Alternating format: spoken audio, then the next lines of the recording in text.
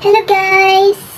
Today, gagawa tayo ng baguette. Okay guys, so una, gagawin ko muna is yung parang starter niya. So, we need 125 grams of bread, flour or all-purpose flour, 125 grams. Ayan guys, so we have 125 grams of flour. Tapos, same and then I need, yes, instant yes. We need 1/4 teaspoon.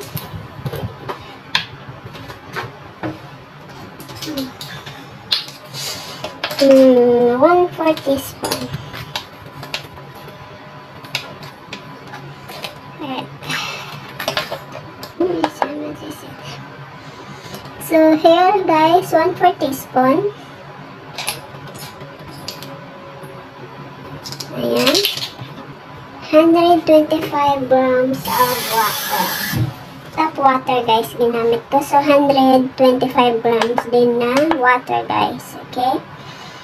So 125 grams.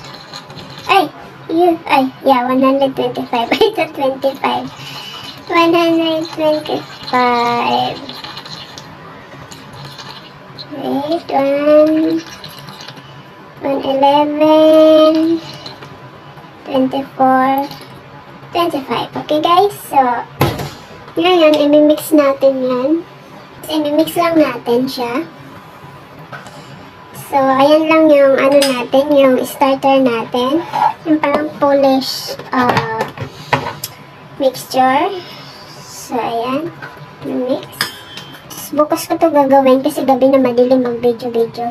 So, ngayon guys, ilalagay ko lang to sa tabi. Ilalagay ko lang to sa tabi. Tapos bukas, gagawa tayo ng yung donut niya. Tapos ito, imimix natin doon. Okay guys? So, see you tomorrow morning. 150 grams of Polish liquid. Ito na yon. Ito na yun. So, ititimbang natin to bukas kung 250 grams ito. I think 250 grams because we use 125 grams of water, 125 grams of bread flour. So, it equals to 250 grams. So, I think it is okay na for one recipe. Tapos, yung main dough natin is gagamit tayo ng 250 na Polish liquid and then 200 grams of flour. Bread flour. Tapos, gagamit din tayo ng yeast. 3 grams lang. At saka salt, 7 grams. So, ayan, dalawang mahabang bread, yung baguette. So, ito guys, tatakpan ko lang. Tapos, ilalagay ko lang sa tabi. Para, yan yung So, okay. So, guys, ito na, meron na tayong bread flour. Tapos, meron tayong yeast. Ayan, guys. Tapos, meron tayong salt. I use Himalayan salt. Ayan. So, ngayon, guys, i-mix lang natin siya. Mix lang siya, mix. Gagawin natin ngayon is tapos na-mix siya na. Tapos ito guys, gagawa tayo na sa dough mixer natin gagawin para mabilis. So ito.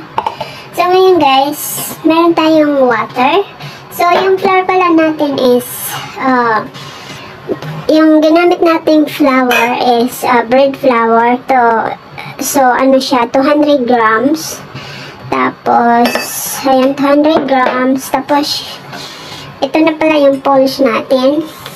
This is 250 grams. Tapos, water. Okay, guys. So, ngayon, ilalagay muna natin yung water. 200 grams. 125 grams of water. Ito muna. Tapos, after that, ito na yung ilagay natin. Ng Polish, ito, ilalagay natin. Ayan. Tingnan mo guys, yung texture niya, See? Ayan, yung texture ng Poolish ano natin. Ayan. Okay, so, tapos ilalagay natin ngayon dito. So, water first. Tapos yung ito ilalagay natin. Ayan. Okay. So, ayan na siya guys. Tapos, after that, ilalagay natin yung liquid. Ayan guys. Tapos, gagawin natin sa dough mixer. Okay guys? So, na i-ship ng baguette. Labas muna niya mga 1 hour sa labas. 1 hour or 1.5 hour. Kasi malamig siya, diba? Para mag-rise ulit siya. So, ayan. Ilabas niyo muna sa room temperature 1 or 1.5 hour bago na i-ship ng baguette. Okay guys? So, ayan. Lilipat na natin. So, ito na guys. Nilagay ko na dito. Tapos, yung ilalagay natin dito. Guys. So, hindi na siya malagkit. Tapos, ayan guys. Igaganyan nyo lang. Parang folding nyo lang. Ganyan. Tapos, fold. Kasi, ayan siya guys. Okay? So, ngayon, ilalagay natin dito. So, ilalagay natin overnight. Okay? Ilalagay natin sa rep. So, ayan. Tapos, tatakpan natin. Tapos, bukas. Ayan, guys. See you tomorrow. So, guys, ito na, guys. Nilabas ko na galing sa rep. So, ayan na siya. Punong-puno na. So, mamaya, guys. Ayan. Ayan na siya. Ayan. So, ayan guys. Ang ganda ng pagka-fermented niya. So, mamaya guys, ipaparis ko muna siya ng mga 1 hour sa labas. Kasi malamig pa siya. Okay, so gagawin natin mamaya.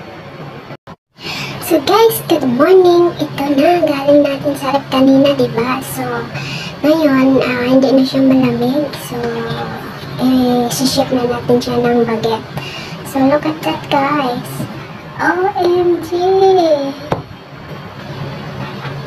Look at that. See? And now we have to pour it. See? Did you see the texture? Oh my gosh, the gluten is there. See? Yeah. Ang ganda guys ng pagkaano niya. So, I put it in the refrigerator for overnight. Ayan, overnight. So, ngayon isi-ship na natin ang baguette. So, you just spread flour. Spread. Tapos, gaganyan lang natin. That. Okay. So, ganun lang. Tapos, i-divide natin ng 2. Kaya natin ang dalawa. Hindi na natin titimbangin kasi hindi naman natin pagbenta. Pero pag ibenta natin timbangin na. So, i-half lang natin. Ayan. Ayan. So, guys. So, gagawin natin is ganun lang siya guys. So, ayan. Just pour like this. Like that. Tapos para ano siya. Like that guys. You press it like this. Or, gusto nyo ganyan. Like that. Gusto nyo ganyan. Pwede rin ganun. Para ano siya. Ayan guys. Ayan. Tapos pagdating dito i-press nyo. Ayan. Ayan guys. I-press nyo lang sa dulo-dulo. Ayan. Tapos i-roll natin siya. Okay. So roll to hand. Just like that.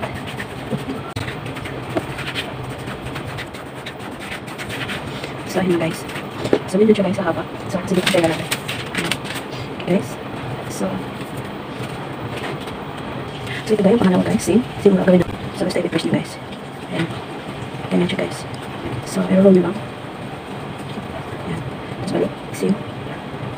See guys. So ganyan lang siya. Tapos balik. Para mag-press siya. Ayan. Tapos balik. So ganyan lang siya guys. See? Ayan.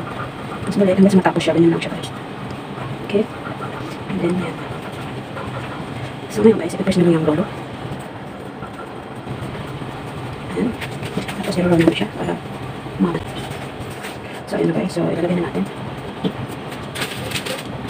So, ayun guys. Hindi ko siya nilagay. Ayan. So, ipapadouble in size natin guys. Tapos, mamaya, ipapakita ko sa inyo. I-slice natin. Ilalagay natin ng sleeve. And then, we are gonna bake only for 20 minutes. Okay guys. So, ayan. So, ayan na guys. Double in size na. Oh my gosh. It's so cool. Look at that guys. It's double in size already. So, i-slash na natin para ibibig na natin. Okay? So, first, i-ano muna natin. I-ano muna natin yung flour. Tapos, ngayon, i-slash natin guys. So, tatlong i-slash I think. 1, 2, 3. So, ganyan guys.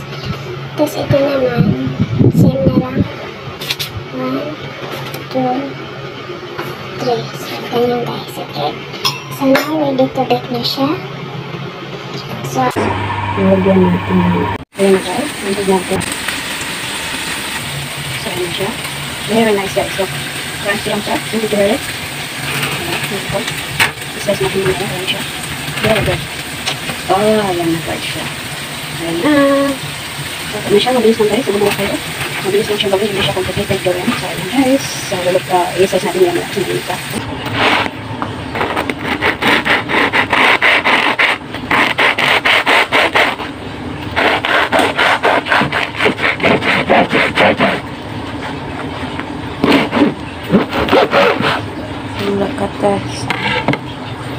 Look at the inside. See guys? OMG, it's so good. Look at that.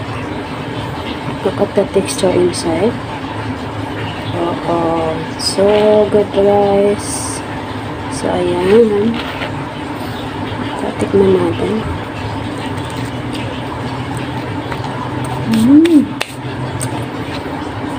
Yeah, look. Yeah.